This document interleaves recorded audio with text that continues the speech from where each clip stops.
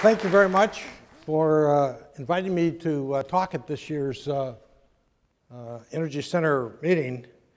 I'm a little apprehensive about doing this because I can hardly think that the thing I'm going to say today you don't already know, here especially, pretty well, but I'm going to do it anyway.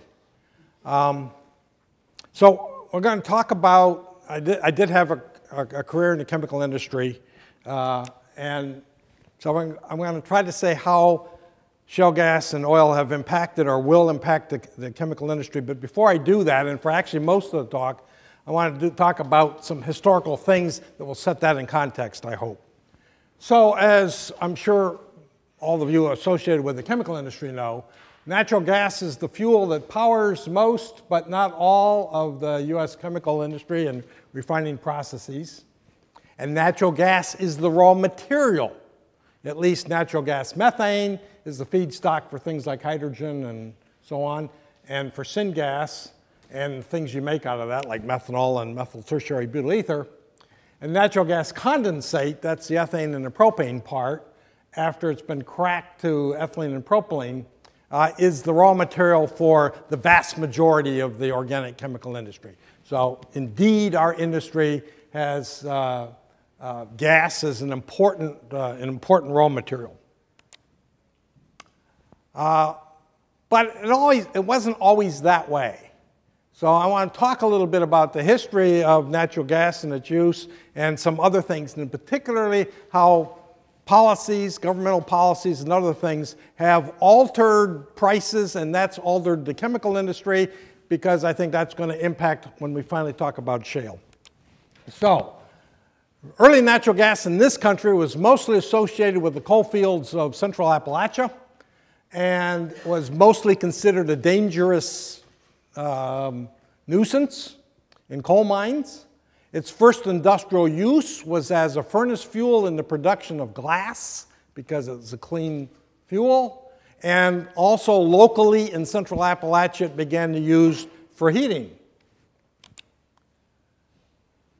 The next natural gas usage in this country was associated with, not far from here, the East Texas oil field, where the associated gas was an issue, and it began to be used, not just flared, and it began to use for both domestic and commercial heating. But as the markets for that were farther and farther away from this field, then we had to develop a system of pipelines. And continued after that, both associated and non-associated gas, associated and non-associated with oil, in various places turned out to be major sources of methane and ethane and propane in the U.S., including gas from places like Kansas and West Texas and onshore and offshore Gulf. So this is a map of the national gas pipeline system in this country. And the places that are dense are basically the places that are sources. So that's a lot of gathering pipelines. But if you look, and so here's central Appalachia where it first started. Here's East Texas and parts of Louisiana where it came second. Here's other major gas-producing parts of this country. And if you look at the pipeline system that now exists, gas is available in virtually every urban area in the country. Okay, so from just a couple of sources, and there's some other sources in places, but gas is available almost everywhere. All right. Now, as a chemical feedstock in the chemical industry, gas wasn't always our feedstock. The early feedstocks in the chemical industry, up through the first third of the last century, were, well, wood pyrolysis for distilling trees, for making methanol and acetic acid. Fermentation was the source for ethanol, butanol, and acetone. Coal tar, byproduct of producing coke. Coke was produced for steel, but the byproduct of producing coke is coal tar. Coal tar contains lots of aromatics like benzene and creosoles and aniline and so forth. Acetylene, which in turn, coke was reacted with lime to make calcium carbide, which was reacted with water to make acetylene. And so acetylene was the organic raw material for much of the chemical industry. And then synthesis gas, which was also made from coke and steam at the time. Synthesis gas is carbon monoxide and hydrogen mixture, and that was used for ammonia and then later methanol after to replace trees. So the major milestones in the chemical industry 100 or so years ago and a little bit more were things like the entire synthetic dye industry, which basically came from coal tar, high temperature. Once we had high temperature because of new materials of construction that enabled the handling of corrosive things at high temperature, like acetic acid, that was important, and that enabled a bunch of chemistry. Repi chemistry is just the kind of chemistry that involves, well, original Repi chemistry was all kinds of acetylene derivatives. Germans learned to take acetylene and make just about everything out of it by all kinds of different reactions, and because of that, acetylene was the major organic raw material for the industry. And then when high pressure was invented, that was an engineering accomplishment to learn how to make high pressure but also contain it, and that led to processes like ammonia and methanol later that once we had that, then the chemical industry began to increase even more. All right. Later, especially after the Second World War, there were changes. And the changes happened because of a couple of things. Yes, there was natural gas infrastructure. The distribution infrastructure is almost everywhere. Steam reforming of natural gas, reaction of methane with water to make carbon monoxide and hydrogen, made those things available. Steam cracking of natural gas condensate, that's the reaction of ethane and propane at high temperature to make ethylene and propylene in the presence of steam, not as a reactant, but it suppresses coke formation. And so that led to the availability of olefins. And then another thing that happened during the Second World War is that catalytic reforming of straight chain hydrocarbons to make aromatics. That was originally invented to make higher octane aviation fuel, but it also became the source of aromatics for the chemical industry. And so methane, ethylene, propylene, butadiene, benzene, toluene, xylenes became the principal feedstocks of the organic chemical industry, replacing the things that they had before: wood, coal tar, coke, and acetylene. All right? This all happened in the early 50s and through the 60s. All right? So that completely changed the earlier feedstocks. You know, virtually the entire industry has different feedstocks, and those different feedstocks were derived from mostly natural gas, but also catalytic reforming of longer chain things in oil refineries. Okay, so since that time, we've had what I will call supply chains that were based on molecular length. So we had the C1 chain, which mostly came from carbon monoxide. And the C1 chain was used, among other things, to make hydrogen. Oops, I'm sorry. Used to make hydrogen, ammonia, methanol, formaldehyde, all those things came from C1. C2 chain, ethane, which either came from natural gas condensate or it came from light naphtha fractions in oil. And that was used for such things as ethylene, ethylene glycol and ethylene oxide, acetaldehyde, acetic acid, vinyl acetate, vinyl chloride, styrenes, propanaldehydes, propionic acid. All those chemicals, whether or not they had 2 or more carbons in them, all came from C2s. The C3s, which all came from propane, which again came from condensate or light naphtha, and it went into things like propylene and cumene and phenol and acetone and the acrylates and methacrylates, butyraldehydes and butyric acids. And then the aromatics, which actually came from oil. Aromatics, which came from oil catalytic reformate for benzene, styrene, phenol, toluene, xylenes, terephthalic acid. You're looking here at the vast majority by weight of the organic chemicals in our industry. Okay? And that's where they came from. And that's kind of what happened post-World War II, and it continues to the present day. All righty. So, in this industry of ours, we have supply chains which turned out to be fairly stable. We had lots of raw material, and these processes and plants and products were built from those products, and life was pretty good. It led to the development of many large volume products, especially polymers. So synthetic polymers like polyethylene and polystyrene and polyester and nylons and all those things, those were all developed and commercialized and became big because of stable supply chains. Rapid growth of the American chemical industry we had what we believe was advantageous raw materials. Turns out that condensate from natural gas tends to be less expensive than light naphtha from oil. The United States got much of its ethylene and propane, and therefore ethylene and propylene, from natural gas condensate. Europe got almost all of it from naphtha. That made the United States advantaged, economically advantaged, as the principal raw material for a huge part of the organic chemical industry. And that led to a significant positive contribution to the balance of trade in this country. So chemicals at one time were the third most exported thing from the United States. And so it was a big part of the economy. All righty. Now, the supply chains are there, and you got the raw materials of different kinds, and you got all those chemicals you can make from them, but sometimes change happens. And sometimes catalysis can turn things on their head. And I just want to just give you one example where that happened. So, for example, there was REPI chemistry that reacted carbon monoxide with alcohols to make acids. REPI chemistry that was almost totally cobalt catalyzed. This chemistry was cobalt catalyzed, and the conditions were fairly harsh. Thousands of psi, many hundreds of degrees Celsius temperatures. These technologies existed, but weren't much practiced except in times of stress like war.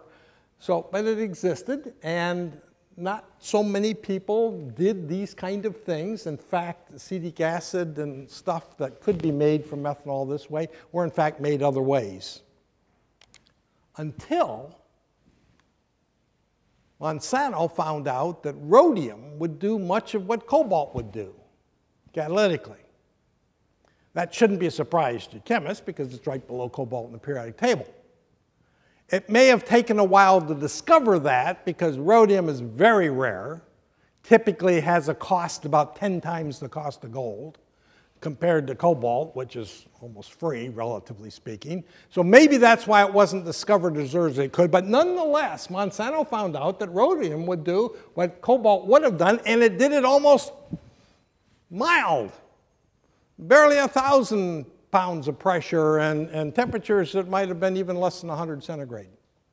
So what happened was that where REPI chemistry that was cobalt catalyzed was really not very commercially practical, the rhodium version turned out to be so much so that in fact a different scheme to something like acetic acid, which is one of these REPI chemistries, was done where this is the way we do it anyway. Hydrogen and carbon monoxide makes methanol, but the new key is that methanol and more carbon monoxide under rhodium catalysis makes acetic acid. And that chemistry turned out to be more economical than the traditional route of making acetic acid, which was ethylene to acetaldehyde to acetic acid. What I'm trying to say is that acetic acid after this time became a C1 chemical instead of a C2 chemical. In other words, it was derived from methane instead of being derived from ethane. And then, so every once in a while, catalysis dramatically changes the basic supply chain. Okay? And this was the first example that was like that, and there were many others. Okay. Now we're going to take even a bigger detour. And I want to spend some time talking about how natural gas gets priced in this country. You probably already know all this, but I'm going to go through it anyway, because sometimes funny things happen. First of all, as the natural gas pipeline network began to be developed, pretty soon people were using gas, not just for industrial purposes, but for home heating. By the mid-1950s, natural gas had reached many cities, and people who prior to that might have heated their homes with coal converted to heating their homes with natural gas.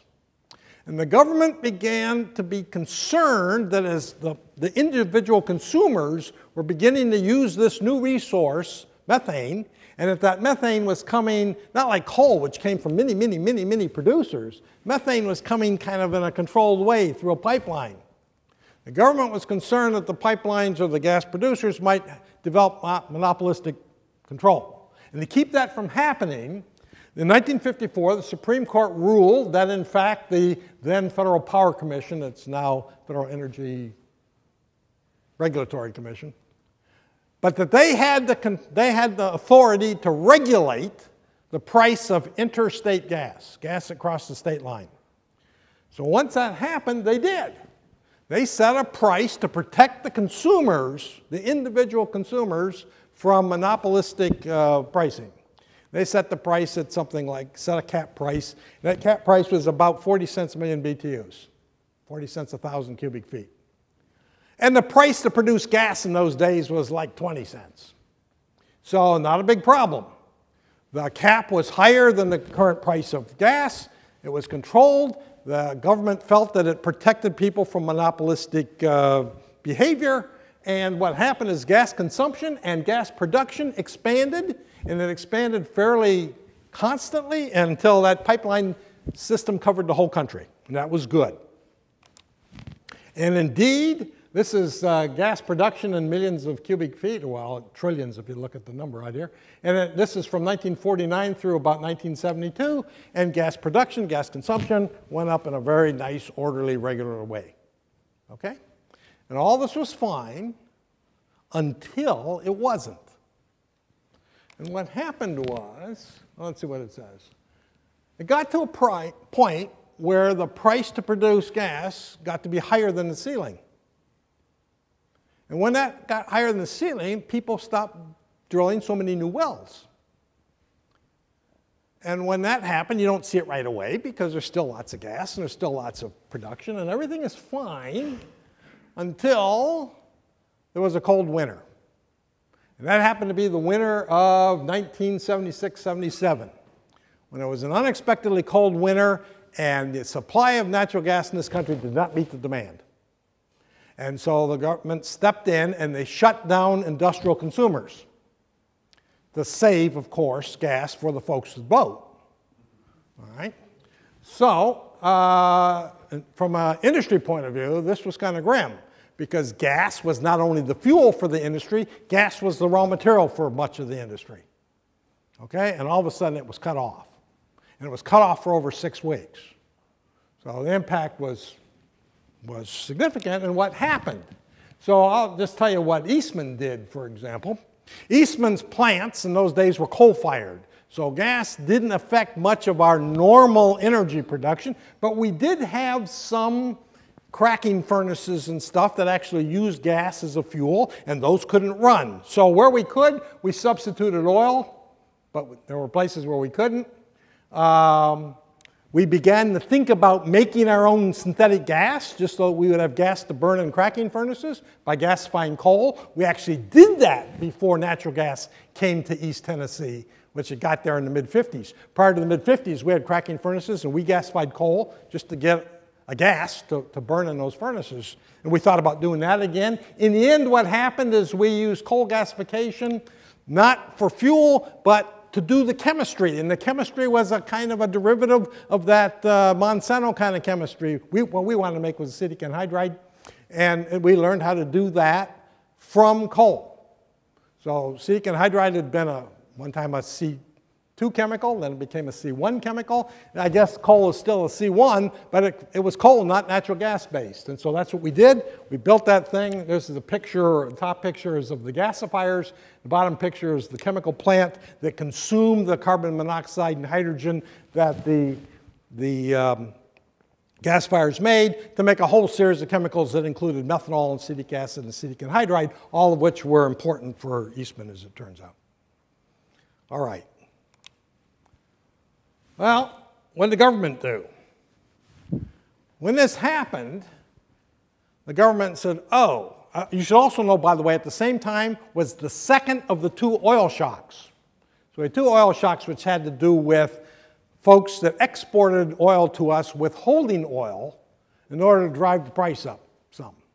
And that happened twice. So prior to that, around 1972, oil in this country was about $2.50 a barrel. And after these 2 shocks, it rose to something a little over $10 a barrel. All right. So oil got more expensive, and natural gas, which had gotten short, was not available. So the government did a couple things. Number one, they passed a law that granted the government authority over both interstate as well as intrastate gas. So they said, okay, you can set the price for gas even if it doesn't cross the state line. And the second thing they did is that they began to get rid of the ceilings on gas. They said, look, we want to encourage people to drill more gas wells. So they said, tell you what we're going to do. If you drill a new gas well, it won't have the same kind of ceiling that old gas wells. Now, they didn't want to take the ceiling, those controls off of old gas because they assumed those wells were producing. People were making profit before. So they didn't want to decontrol the price of any well that was already making gas. But if you were going to drill a new well, okay, you could have a higher price. So what did people do? You know exactly what they did. They drilled a well right next to they capped a well and drilled the well right next to it. Right? The government says, oh, we didn't mean that. So they said, all right, now we're going to do it again. The new well has to be so many feet from an old well if you want a new price.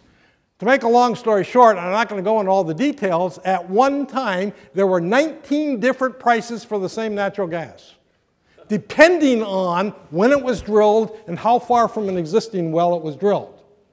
Okay? Now, who made money with this arrangement? The only people who made money out of this arrangement were the lawyers. Because every time there was a new contract, the buyer argued that it should have been cheaper, and the seller argued that it should have qualified for a more expensive price, and so every contract was litigated again. All right. But what did happen is prices rose, and the average price rose. The other thing that the government did in the same year is they said, you can't use natural gas or oil to make power, and you can't use it to run an industry. So they banned the use of both natural gas and oil for new power plants and new industrial, so power plants to make electricity and new industrial power plants. The reason was gas was short, so don't have the industry people burning new gas. And oil was expensive, so don't have people using new oil either. The idea was go burn coal or something. All right, that's what they did. So what do you suppose happened to the price of gas? Well, this is the consumption of gas. The consumption actually just went down because they banned its use. Right? So production went, the consumption went down, even though we had enough productive capacity. So over the next 10 or so years, almost 15 years, the production had decreased by about, that's like 25% or so. And the government goes, oh, we didn't mean that to happen. So by 1987, the decade after these things, they changed their mind. And they said, okay, tell you what we're going to do.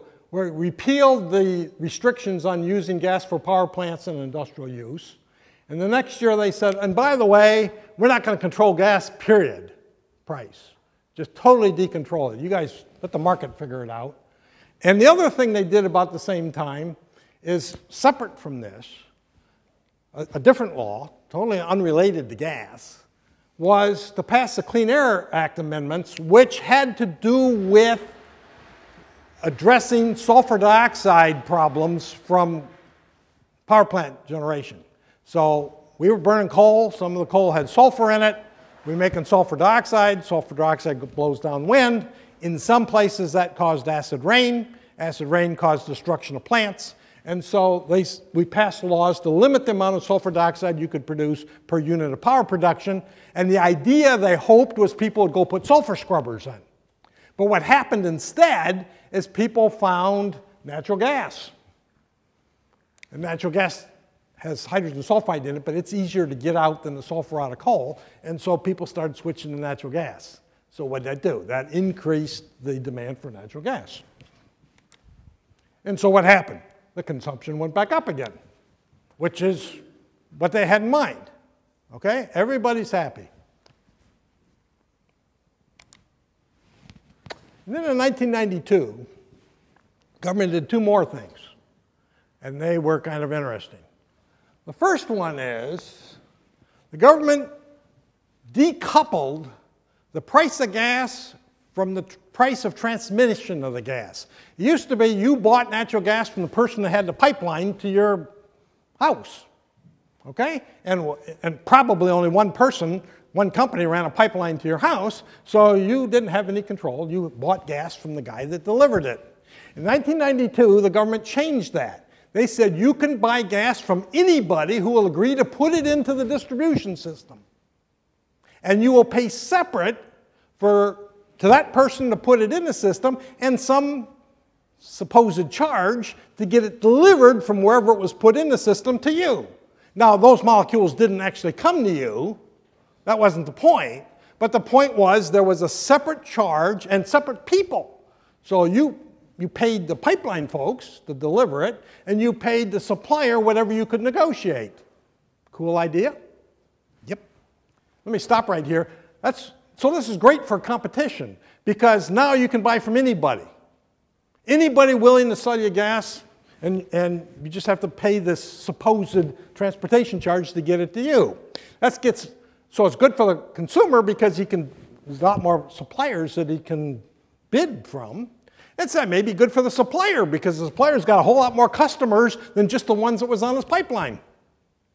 All right? But it gets complicated after a while, and it's a burden to hunt up all the thousands of suppliers that there might be, and so on and so forth. So somebody raised their hand and said, I can fix that, and that was Enron. And what Enron said was, I tell you what, I got a magic computer that knows how to calculate the supposed prices of this transportation. So what I will do is I will make a market. I keep track of all the people who are willing to sell gas, and I'll keep track of all the folks who are willing to buy gas at different prices, and I will match them up so you don't have to do that. I mean, the same way the stock market works. And we will correctly calculate the transportation charge, and I will take a little off the top for doing the service.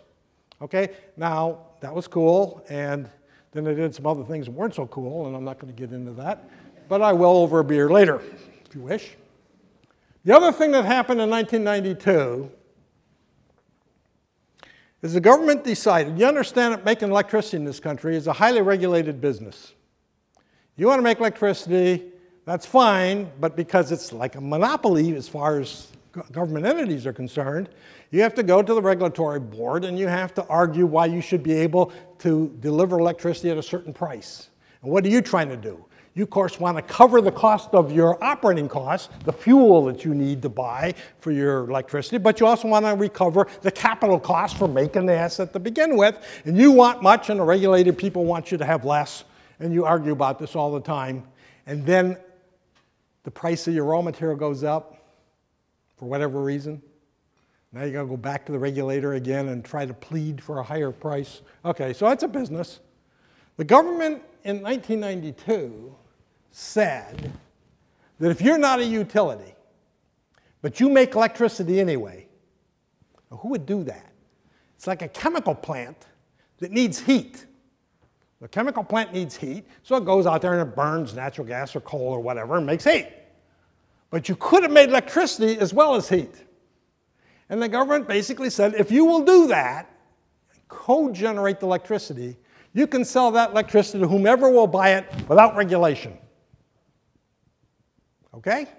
So regular utility people were regulated, but independent folks who decided that they would get in the co-generation business, they weren't regulated. All right? So what happened? Because that sounds like a good idea, right? So what happened? This is a plot of new electrical generating capacity in this country from 1995 to 2009. The red lines are the amount that was natural gas powered. The green lines here are wind. The little yellow lines are PV. One of these is nuclear. A little bit of nuclear came on stream right there. Some of this is coal. The point is virtually all of the new electrical generating capacity in this country was natural gas powered. And most of it was deregulated. Okay? Great. Gigantic new consumption demand for natural gas. All right? And this is the natural gas used for power. And it went from, in 1997, from 4 trillion cubic feet to almost 7 trillion cubic feet less than 10 years later. So not quite doubled. The entire natural gas used for electricity nearly doubled in that time period. All right, great. If you're a natural gas producer, that would be great, except this is a plot of the actual natural gas production and consumption. Remember, we don't inventory any. And in this time, it was flat. There was this huge new demand for natural gas, but there wasn't new net productive capacity. That we were drilling wells as fast as we were depleting wells. So what happens if you have new demand but not new capacity? This is the price of natural gas. This is when it was, before we started messing with it, when it was like 25 cents a million BTUs. And this is where it rose during the various periods of, as we were going through this partially deregulating the price. Then after they quit messing with it, from the mid-'80s, it was nearly 2.5 decades of nearly stable price. And then when this thing happened, the price of gas just took off. Because there was all this new demand, but no new capacity. All right? So what did that do, and what did that do particularly to the chemical industry? Because the power guys, they could get the gas because they could bid for anything they wanted, because they were deregulated so they could sell their electricity for more without going through the regulator. So they could always outbid the chemical industry for an increment of gas because they weren't controlled on what they were going to be able to sell it for. So what was the impact of this? Chemicals made from methane, basically natural gas stuff. Methanol production moved offshore. So methanol is one of the biggest things we made from methane, and every U.S. methanol plant shut down. And they went to places where we call it stranded gas. So some place that doesn't have the infrastructure, it's got gas but no infrastructure to move it. So the biggest methanol producer around here is Trinidad. So the gas is on an island, but you can't get it off the island, but you can turn it into liquid methanol and get the liquid methanol off the island. Or Chile, or parts of the Persian Gulf.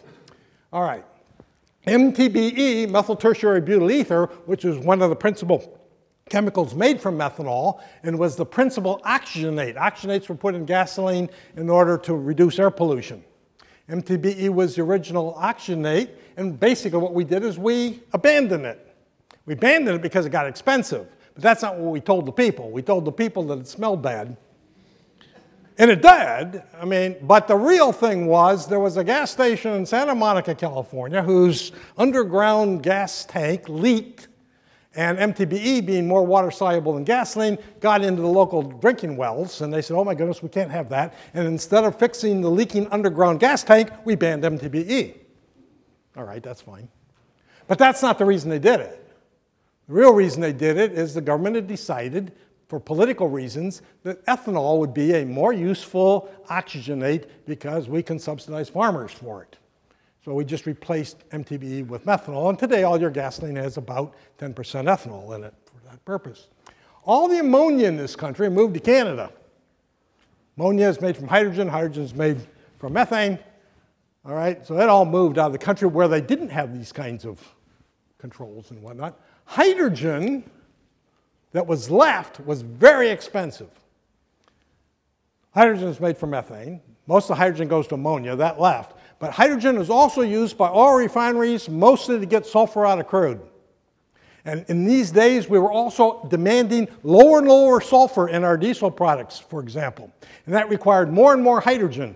The hydrogen had to be made from gas. The gas, you saw the price of gas spike. Hydrogen got expensive, and for the first time ever, diesel got more expensive than regular. And it stays that way to this day, although it's not more expensive to make anymore. It's just that as long as the price got up there, the public doesn't know that it could have gone back down. All right. And some people, because methane was so expensive way to make hydrogen, there were some folks, Eastman included, that decided maybe we should make hydrogen by gasification again. And the idea was to use pet coke, petroleum coke, which is a carbon product that's byproduct from the oil industry, oil refining industry, and lignite in Texas, which is pretty low quality coal, and gasify them both for the purposes of making hydrogen, for the purposes of, because that would be cheaper than making hydrogen from natural gas. So that was big plans to do that. And for chemicals, besides, we already talked about what happens with methane, but it turns out the way we market chemicals in this country, ethane and propane prices are just tied to natural gas. Okay, natural gas goes up, and the way we write contracts, ethane and propane go up the same. So ethane prices went up. Now, there wasn't any supply and demand imbalance in ethane like there was in methane because of people using it to make electricity. Nonetheless, the price of ethane went up by like a factor of 2.5. And so that made all the chemicals made from ethane, that is ethylene and its derivatives, skyrocketed. And the U.S. chemical industry became non-competitive worldwide and nearly shut down. So ethylene prices spiked and propylene prices got to be higher than ethylene, which didn't used to be. So what else happened?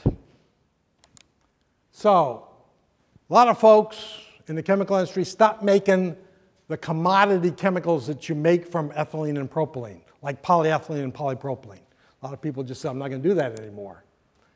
And people started thinking about ways of using coal, carbon monoxide, C1 chemistries to make things that used to be made out of ethylene and propylene, which were C2 and C3 chemicals, all right? Now, you already saw that happen before when, by accident of catalysis, that acetic acid went from C2 to C1. But people now started paying attention. Maybe I can do a bunch of things, like ethylene glycol and propylene, and I'll make all these things out of coal, because out of C1s, but the C1s were coming from coal, all right? And a lot of folks just went offshore. A lot of the chemical industry said, we're going to go to the Persian Gulf, where the supplies are plentiful, not particularly expensive. The negative is the infrastructure is not there. So you're making stuff in the wrong part of the world, and you got to transport it all. But people did it, and we started building chemical plants in many of the Persian Gulf countries. And in some places, like Brazil, this seems back-asswards, but Brazil actually took cane, and they made ethanol out of it, and they turned the ethanol into ethylene. By the way, industrially, it used to be the other way around. People made industrial ethanol out of ethylene. But they ran that backwards and basically built ethylene plants, ultimately bio-based, based on sugarcane. And in China in particular, feedstocks, coal, both coal gasification, coal liquefaction, became technologies that were being used as feedstocks for their chemical industry. And there was a greater interest in both chemicals and fuels from biomass. Now, we're going to have to make stuff out of biomass because the natural gas has gotten expensive, and the ethane that's priced like natural gas has gotten expensive. And so we had all kinds of research going around, and we're going to make stuff out of biomass, whether it's the biomass that otherwise could have been food or the biomass components that aren't food, so the cellulosic parts and the stuff. And so a lot of centers and a lot of research was put into let's make our whole industry bio-based, renewable-based. That's actually a little bit of a problem in the oil industry. Crude oil has no oxygen in it. It's mostly carbon and hydrogen. It's got a little bit of sulfur. It's got a little bit of nitrogen. And we add hydrogen to that to get rid of the sulfur, get rid of the nitrogen. But there isn't any oxygen much in crude oil. But if we start making oils out of biomass, we call that bio-oil, there's quite a bit of oxygen left in those molecules. And when you send them to an oil refinery and the hydrogen hits them, they start making water. That's not a problem, except that, as it turns out by accident of history, most of the catalysts used in the oil refining industry are not water tolerant. And as a result, a lot of catalysis work was done then, even to do the kind of catalysis for the normal refinery operations, the normal refining chemistry, but to try to find new catalysts that could tolerate it if the raw material had more oxygen in it. Okay. And there were calls for more LNG and import infrastructure. Greenspan, chairman of the Fed, he made a big deal out of that. Gas is inexpensive in other parts of the world. It's cheap in the U.S. I said that wrong. And it's expensive in the U.S., so the idea was to import LNG. Not in my backyard, but anyway. And the other thing that happened when gas prices are high was the application of things like directional drilling, and hydraulic fracturing, and microseismic monitoring to start exploiting some other resources, which we all know is shale. I'll get to that more right now. So what happened to natural gas industrial consumption? In that same period of time that it was going up for power production, it was going down by not almost the same amount in terms of chemical production. The U.S. organic chemical industry was nearly destroyed. Okay? What happened to the price? Well, the natural gas price went right back down again because supply and demand were reestablished, just with different players. The chemical industry was out of the consumption of natural gas while the power industry was in. And the price came back down to about what it was before, in the neighborhood of $2 a million BTUs. Okay? So this is what happens. We have, the industry is nearly gone. It's been moved offshore and all the things I just mentioned, but natural gas prices come back down. By the way, so did ethylene prices. When they came back down, at least that part of the chemical industry got back in business again. You with me? But the part based on methane, that material was going off to feed electrical plants. All right, now I want to go talk about something else, and that's the price of oil. The price of oil, which I could have had data way back before the shocks, but I didn't. But after the oil shocks, oil was between 10 and 15 bucks a barrel. And it kind of stayed that way, fairly constant for 2.5 decades, in the neighborhood of under 20 bucks a barrel, until about 2003. In 2003, the price of crude in the United States and the rest of the world, oil is fungible, has the same price for the same quality everywhere in the world because there's good cross-ocean transportation infrastructure. Starting in about 2003, the price of oil started to rise. And it rose because international demand began to exceed international capacity production. That international demand is mostly China and India. But as it did, the price suddenly rose. Nothing wrong with that. That's the way this works. But anytime you have a commodity whose price is going up, that attracts another group of folks called speculators.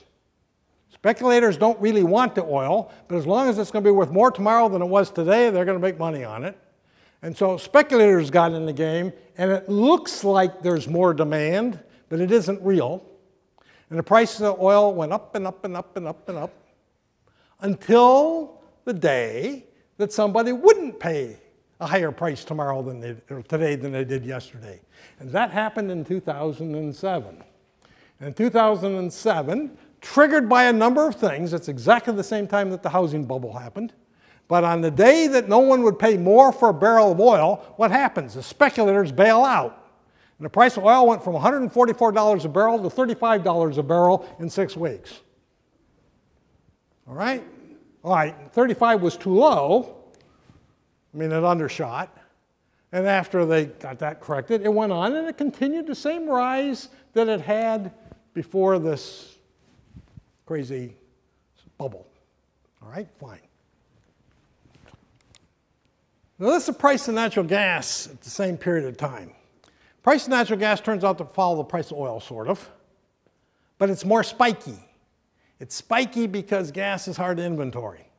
All right, so little things can disrupt it. So here's the period of time where it was slowly decontrolled from 25 cents a million BTUs up to a little over $2.50 or so cents a million BTUs. And from there it was constant for just about a good long time until this business about the power companies wanting to get in, burn the natural gas, and that made a spike go up.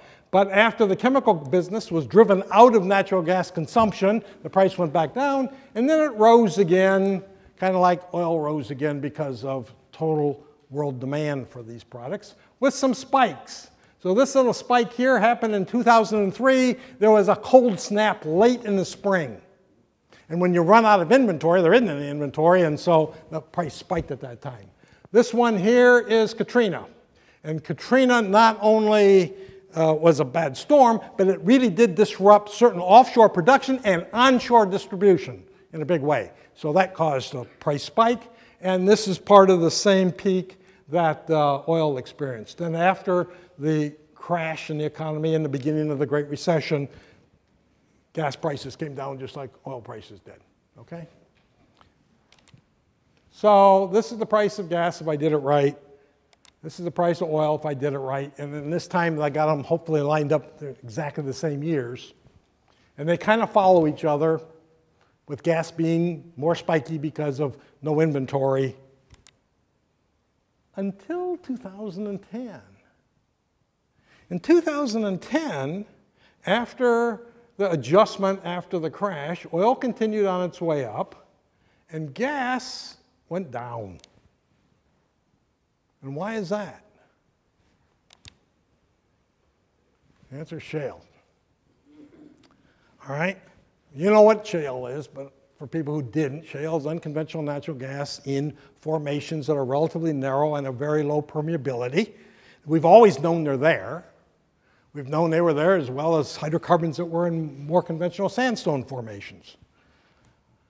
Economic production was enabled by 3 technological innovations, none of which were developed for, they were developed for other purposes, but then modified for shale, and they included directional drilling, where you didn't have to drill just straight, and microseismic monitoring, which meant you learned how to drill and stay in the middle of a formation by listening carefully to what you're doing, and this thing called slick water hydraulic fracturing. Hydraulic fracturing had been around a long time. That's to use high pressure fluid of any kind to crack rocks. It turns out it didn't work very well for shale until they did one key thing, and that was, of course, invented here in Texas by George Mitchell's folks. They learned to put drag-reducing polymers in it. And that allowed more energy to be where the actual fracture was, given the amount of energy that was put in at the surface. Okay, by putting drag reduction polymers, colloquially it's called slick water, those things made shale possible. So you know what it is. Conventional oil or gas might be in coal beds.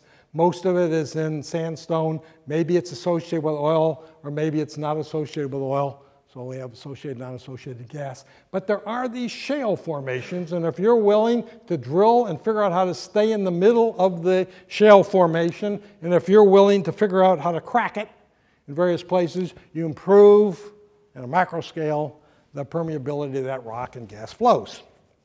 And it turns out it's not as expensive as they thought. Price of gas was pretty high when this was developed. High prices encouraged lots of technological development. But it turned out it's not so hard to do.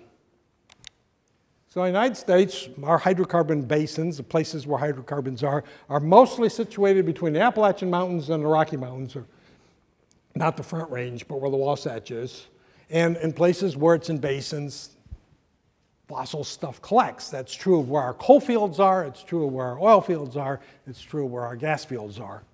And so it turns out shale is there too. The first shale, of course, was developed around Fort Worth in the Barnett Field. And it turned out not to be so hard to get out. The next field was over here at, where did I go? Here's Haynesville, there in East Texas, and associated with the East Texas field, and also parts of Louisiana. But the one that has everybody's eyes bulging is this thing around the Appalachians, which runs from New York State down to almost Tennessee in three separate layers. Marcellus, just because it's big. So, okay, that's where it is. And a lot of other places, and of course now we have some others. And what were the impacts?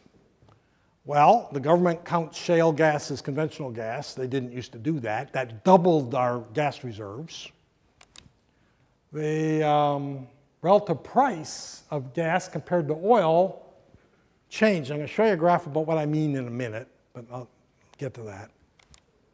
Electric power, gas got so cheap that if people were worried about global warming or carbon dioxide emissions, especially in the power industry, and you were thinking about maybe I'll put in a CO2 capture system, capture and sequestration, nah, just burn natural gas. There's so much shale gas that makes half as much CO2. That'll be the way people do it. All of those closed US methanol plants and ammonia plants, they started back up again because they had cheap methane. And even the one that was in Chile, they just dismantled it and brought it to the US. And condensate crackers were restarted. So people were stopped to crack things like ethane and propane, especially that was coming from natural gas, because remember, there wasn't much of it. And now they started restarting them. And so we make ethylene in this country both ways. We make it from condensate, which tends to relatively have more, it has a higher ratio of ethane to propane than naphtha does, which is low stuff in oil refinery, which has still more ethane than propane, but a lower ratio of ethane to propylene. Naphtha is considered more expensive. This country always cracked both, but there was so much shale gas that people chose not to crack naphtha. Even an oil refinery would go buy shale gas and not crack so much naphtha. All right. And all of a sudden, U.S. feedstock advantage for many organic chemicals was restored. So we went from an industry that was almost dead to one that actually was advantaged again on the world stage. Oops. So this is what I wanted to tell you about the prices of these things. There is a chart that people make all the time about the price of oil in dollars a barrel versus the price of gas in dollars a million BTUs. Those are not the same amount of energy. That's not the point. But those two numbers are in the newspaper every day. Price of oil is in the newspaper every day in dollars a barrel. The price of gas is in the newspaper every day as dollars a million BTUs or 1,000 cubic feet. And that ratio has been a factor of 10 since the 1940s. The price of oil in those units are 10 times numerically bigger than the price of gas in dollars per million BTUs. All right, and that wanders around a little bit, but it's been about 10 forever until 2010.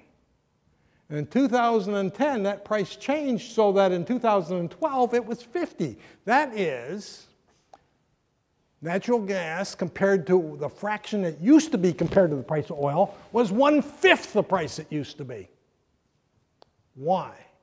Because of shale. And because of actually the overproduction of shale. People not only could do it, they made lots of it. And the price kept falling. And there was a time when the price, now today it's not that way anymore. People have returned to a little bit of sanity. Oops. And the price has dropped. So this is when it was over 50, and it's now closer to 20. Yesterday, oil was just under $60 a barrel, and gas was just about $3 a million BTUs. That's factor 20. Okay? It used to be gas was always 1/10 the price of oil. Gas is fundamentally, and it looks like it's going to stay that way, about half the price it used to be. No matter what's going on in the world, no matter what's going on with economies or inflation or anything else, gas is suddenly half of what it used to be, or maybe even a little less than that. And that's a big deal, and it's all because of shale. All righty. What's it mean for the chemical industry? There was a time, I wish I'd get the year exactly right. I think it was 11 years ago, but it might have been 10, when not one single chemical plant was under construction in the United States. Zero. No new ones, no expansions of any reasonable size. And we were beginning to worry as educators, do we still need to keep cranking out chemical engineers? Because no one's ever going to design and build a plant. Well, not here. Maybe they, of course, work someplace else. Okay? Last year, 200 chemical plants were under construction. It turned around completely. All right? There are 9 new ethylene crackers that will be on stream by the first quarter of the year 2020. They're under construction. They're not going to be canceled. They have a combined capacity of about 28 billion, 26 billion pounds a year of ethylene. The capacity in this country for ethylene before that was 60 billion. This is nearly adding 50% capacity that will for sure be on stream in another, 2 years from now. And another, it doesn't say it here, but there's like a bunch more that are under construction, or under consideration. They may or may not get built. Where's that going to go? Who wants it? Do you think this country needs a 50% or a 60% or an 80% or whatever the number turns out to be increase in raw material for its basic chemicals? Actually doesn't need them. So the stuff's almost all going for export. And you can't export ethylene, so they're going to turn it into something else. And the something else is mostly polyethylene, polypropylene, a little bit of other things like ethylene glycol, vinyl chloride stuff, but mostly polyethylene. But even it's mostly going to go for export. Okay? Short term, the world doesn't need that either, but they will in a while. All right, as you know now, but we didn't know this in the year 2000 when hydraulic fracturing of fields that had shale gas in them were first developed. It works for oil as well in certain fields. Now, these fields tend to have more chalk and other stuff in them, but as you know, especially the Bakken field of the part of the Williston Basin in North Dakota and Eagle Ford field here in Texas. Well, here's the Bakken field. It's dolomite between two layers of shale. It's 200,000 square miles, 130 feet thick. It's got light oil. It's got some gas in it. Here's the Eagle Ford field. It's also a carbonate-containing shale, 50 miles wide, 400 miles long, 250 feet thick. Again, light oil with associated gas. What did that do to this country? As you probably remember, in the year 2000, we imported a little over 60% of our crude. In 2017, if we chose, we could import zero. Now, we choose not to, because we have commitments, and so we're exporting some and importing some. But we could be 100% oil independent this year, all because of shale oil. Fair enough? All right. And there's other fields. Permian Basin's got shale oil, and so do others. All right, so here's some of the shale. These are all the shale plays, including shale oil as well as shale gas. There's the Eagle Ford. Here's what's going on in West Texas. Here's the Bakken. These three are the biggest right now, but there are others in this country that are being developed. All right, and it's not too expensive. We tend to overproduce.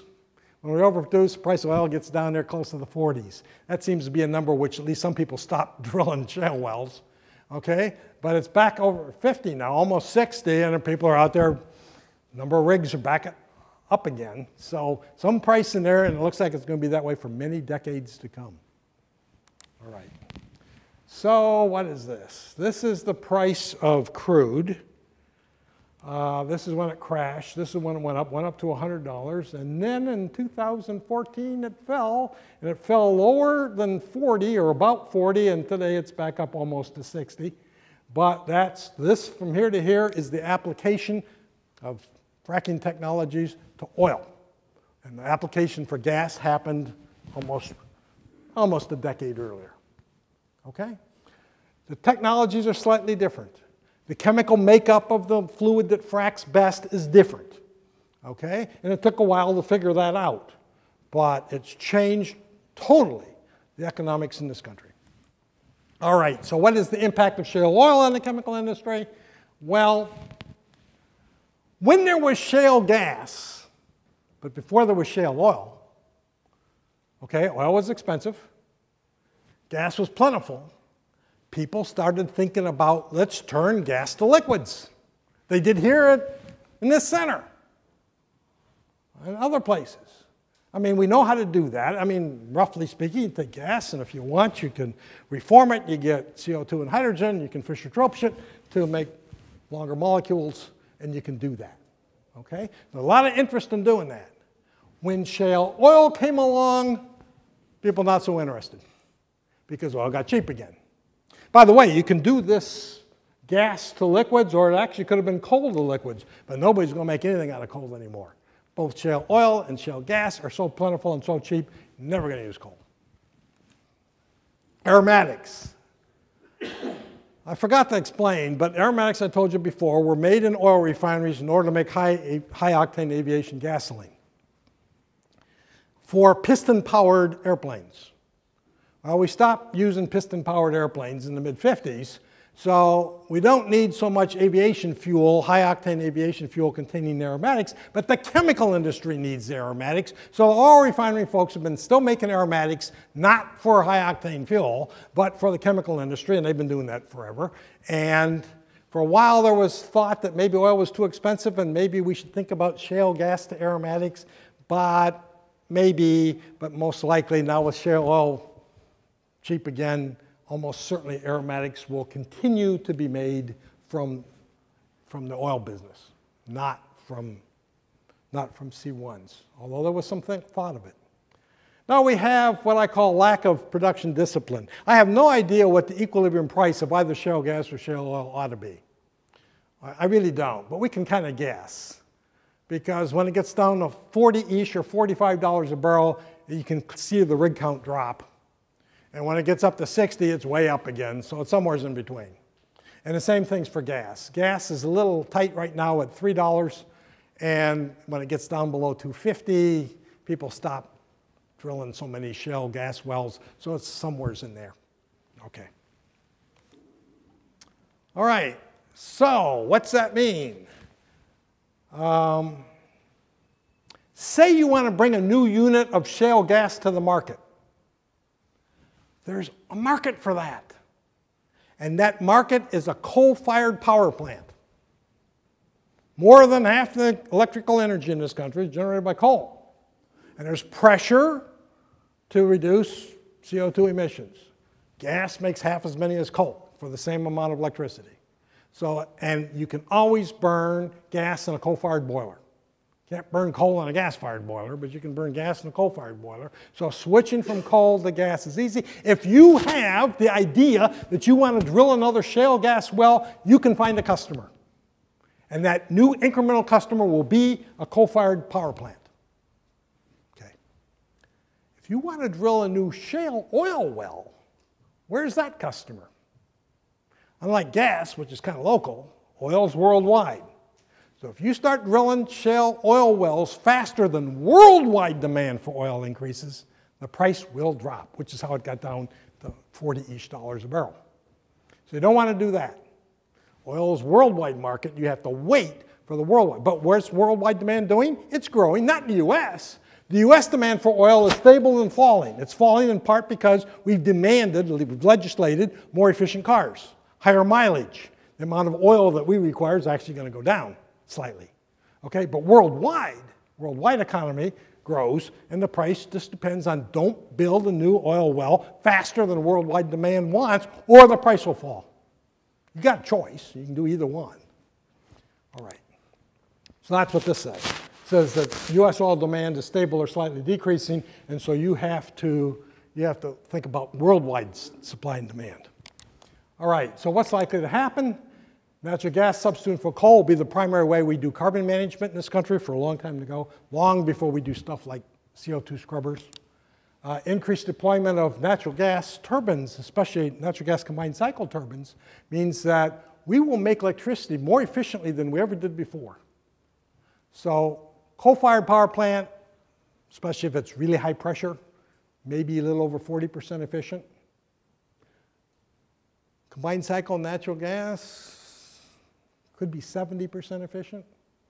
Temperature gets a little high there and we start making a little too much NOx. But the point is we can make electricity more and more efficient from combined cycle.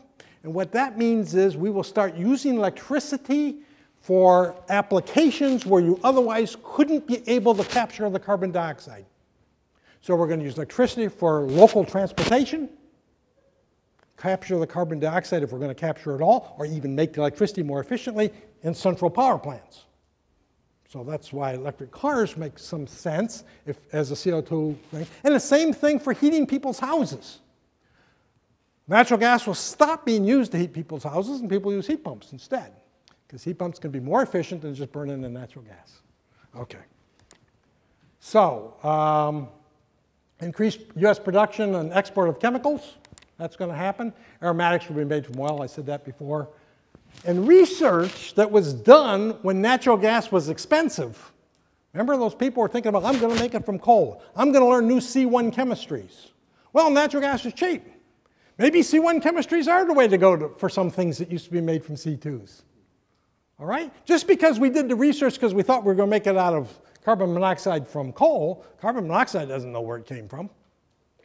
So all those advantages are still going to be there. There are going to be some interesting things. So for many intermediates, depending on local availability and whether you got lots of C2s or C3s or don't, whether you have C1 chemistry or C2 and C3 chemistry is going to depend upon a local situation and some very interesting engineering and catalysis. So those are cool opportunities. All right, now I'm going to say, I'm already gone along, but that's okay, you're captive. There's some unexpected shale gas impacts, and one of the ones is that because shale gas is so plentiful and people have stopped using naphtha in their ethane crackers, we're not making as much propylene as we used to. And propylene's always been a byproduct. Okay, propylene was a byproduct. You sized the plant for so much ethylene. You got propylene, and you could always get rid of the propylene that was excess because you could make a very low quality product called atactic polypropylene, which is used for roofing tar. And you could always do that. So that's how you balance the market. You could, the propylene you made was a byproduct. But now what was happening is we stopped cracking as much oil refinery like naphtha, and we didn't even have enough propylene to meet our needs. And so for the first time ever in this country, people had to make on-purpose propylene. All right? And you got some choices. And you could do it something called catalytic dehydrogenation. You just take propane and a catalyst. It's a little bit lower temperature than cracking. And there's an alternative, which is a three-step route that goes methane to methanol to propylene. And that one clearly is much more capital and more complicated. This one starts with a more expensive starting material. All right, which way to go? People have announced both ways, but that one's actually been built. That's the first on-purpose propane dehydrogenation plant in the US, and as far as I can tell, that's probably the largest distillation column in a US chemical plant. I'm sure I can find an oil refinery with one bigger than that, but that's almost certainly the largest one. That's in Freeport. And that's the largest technology of that type ever built. All righty, here's another impact that was kind of unexpected. Shale gas has too many heavies. The very first field we developed at Barnett actually was a dry field, and it had methane in it, not much else. But we quickly found out that most of that field had a lot of ethane and propane in it. And in the Marcellus, it's over 25% condensate. There's oodles of ethane and propane and some butanes in with that gas. And there's zero infrastructure to do anything with that stuff. Pennsylvania doesn't have any infrastructure to eat up ethane. There's no place to put it. So shale gas has too many heavies. Shale oil has too many lights. You go take shale oil out of Bakken and you find a way higher percentage of ethane and propane dissolved in it than you find in most conventional oils. And the reason for both of these problems is exactly the same. Shale isn't permeable. Unlike sandstones, where these different molecular weights have had the eons to separate, one into a gas phase and one into a liquid phase, in shale that separation didn't get to happen. So if it happens a little bit at the wellhead, that's one thing, but the oil still is more volatile, and we've had some pretty sad accidents when that stuff got loose. Okay? So shale oil has got too many lights, shale gas has got too many heavies, and the problem in both cases is the same: ethane, propane, butane. All right. So what can you do about that? The propane and butane, you can always make them liquid petroleum gas, so you can always get rid of those. The ethane and propane go to the chemical industry. I already told you 26 billion pounds a year of new steam cracking capacity is under construction. And we're going to be choking on that stuff. And yet you still want more shale oil. You still like that price at the gas pump to keep falling. People keep producing it. The C2s, the C4s are still coming. And the chemical industry has no place to put them. No place to put them. Basically, our ethane is free now. Sometimes it's even negative price. People will pay you to take it off their hands. All right? Now, what are we going to do about that? Making cheap things out of excess C2s to C4s doesn't usually make a lot of economic sense, except we're drowning in this stuff. So what do you do? And there was a project here in A&M to think about using Fischer-Tropsch. We'll take those C2s, the C4s, and we'll reform them or gasify them, reform them, turn them into carbon monoxide and hydrogen, use Fischer-Tropsch technology to grow long molecules, and dump those molecules in the oil refinery. Okay? And you can do that. And that's been done before. It's been done during war and stuff, and it's been done on other places to try to monetize the value of excess hydrocarbon resources. Purdue has just got a National Science Foundation ERC, Engineering Research Center, called CSTAR, whose job it is to worry about just this problem, to monetize the excess low molecular weight components of either in shale oil by converting them to something higher that can be a refinery feedstock. Okay, it seems so dumb to turn good chemical feedstock into fuel, but we're drowning in it.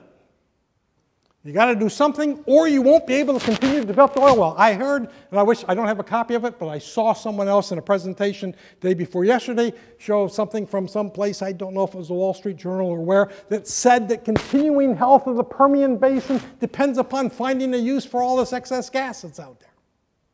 You can't develop it, there's no place to put it. So this is the idea. The idea of C-star is to take the alkane, dehydrogenate it to olefins, and then polymerize the olefins till they're about C10 or C15, or C10 to C16, give or take. So the technology looks like that. You take the stuff that we've got too much of, we dehydrogenate it gets rid of hydrogen. You take this stuff, which are now olefins, you oligomerize it. There is a separation, but it's a cheap separation. It's between C2s and C3s and C18s. That's an easy separation to do. Unlike our conventional cracking, which has an ethane-ethylene splitter, which is really expensive, and a propane-propylene splitter. We don't have any of that. Okay, so that's the idea. So anyway, the advantage is that it avoids gasification or steam reforming capital, and it's a little bit lower temperature processes, and the oligomerization catalysts are tolerant to virtually everything that's a byproduct of the first reaction. And it has already been practiced for C5s and C4s, and it's practiced now for C3s. That's that Dow plant I just showed you. And so, and oligomerization is a long practice technology. The disadvantages are the thermodynamics for ethane dehydrogenation are very disadvantageous. At lower temperatures, the Gibbs free energy is very disadvantageous. So you're either going to have really low conversions, or you're going to have to do something like reactive separation, where you take out the products at the same time you're doing the reaction. We know that. There's major catalyst development that's going to have to be required. And these people are thinking about doing this in different places. You might do it in a refinery that finds itself with excess of these lights. You might do it at a gas processing plant that's even smaller scale. You might do it at a well pad. What happens in the Bakken now? If Bakken produces oil, if there's gas that comes up with that oil, there's no pipeline to the well pad, so that gas is flared, and that has bad optics. And part of what these folks are thinking about is, can you convert that gas to a liquid, which is trucked out of that well pad by truck every couple of days? Can you convert that gas to a liquid in a little device that sits there right at the well pad unmanned, and it just magically turns these lights into heavies? And that's what they're working on. Okay? All righty. That's going to take a whole lot, especially at the smaller scale, a lot of process integration and process intensification, because we all understand that small scale plants are very expensive per unit of production, so that won't be economically successful at all unless we do some really clever things. And there are likely to be a lot of these things. We've never mass-produced chemical plants before, but there could be quite a few hundred of these things absolutely identical made. So we'll see how that works out. Okay, outlook. U.S. oil and condensate output is the highest level it's been in 45 years. We're now self-sufficient. Shale will assure that conventional feedstocks remain economically advantaged for many decades to come. And that also means the chemical industry now has stable feedstocks. Places that have wet shale gas but no ethane processing capacity are likely to build something to use it. And this is particularly true in western Pennsylvania. And so when we talk about this at Carnegie, it's a big deal because they got to do something locally with stuff in a part of the country that doesn't have that. That's not true here in Texas. You got a lot of chemical processing and ethane consuming infrastructure here, but there's parts of this country that don't. And the chemistries, C1s and C2 chemistries, will compete with each other. Some will be clever. It will be maybe clever catalyst, or maybe clever engineering, or maybe clever process intensification that makes one work better than the other, but it's going to make people, give people some interesting projects to work on for a great long time to come. And guess what? That is over.